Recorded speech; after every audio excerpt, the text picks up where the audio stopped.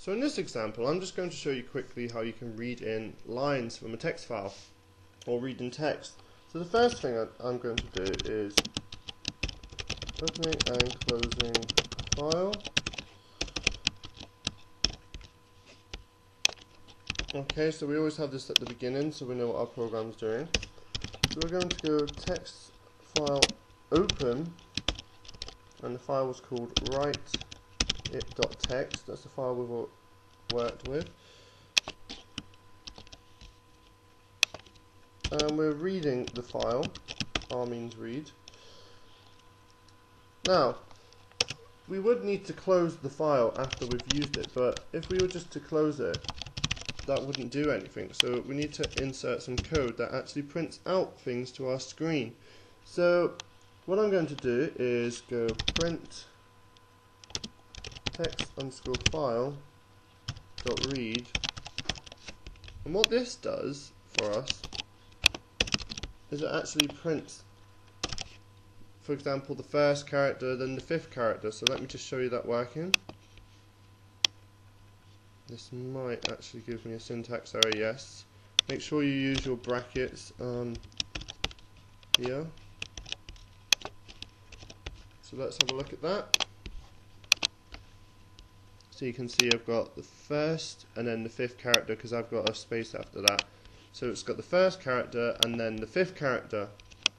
Now the alternative way of doing this would be to actually read the whole file at once. So what I could actually do, let me just copy this, is print text file dot read, and watch what this does. So that reads the whole file, so that's the whole file there. Now our alternative to that is that we can actually read them into a line. So for example, what I could do is read just the first line. So I could go print text file dot read line. Okay, and that there, let me just close that off.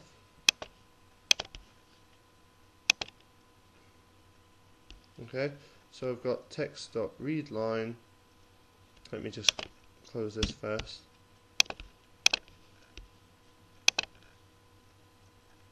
Okay, and that's read in the first line of the file for me. So that's just read in line 1. Now, what you can also do is actually, for example, lines equals text file.read lines,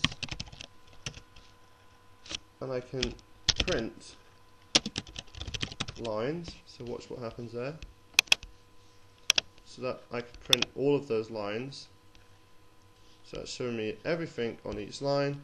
And then after that, the other thing that I could also do is maybe find out the length of the lines. Let me just put that in brackets.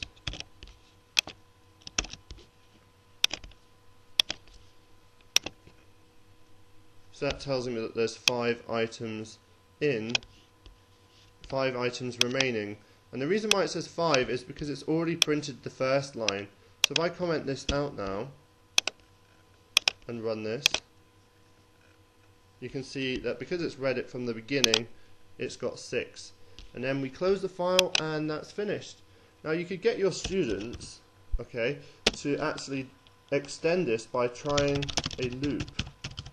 So they could put a loop there, so they could use a for loop and actually print it line by line, and then you can start integrating some lists and arrays with them, so that would be useful to your students.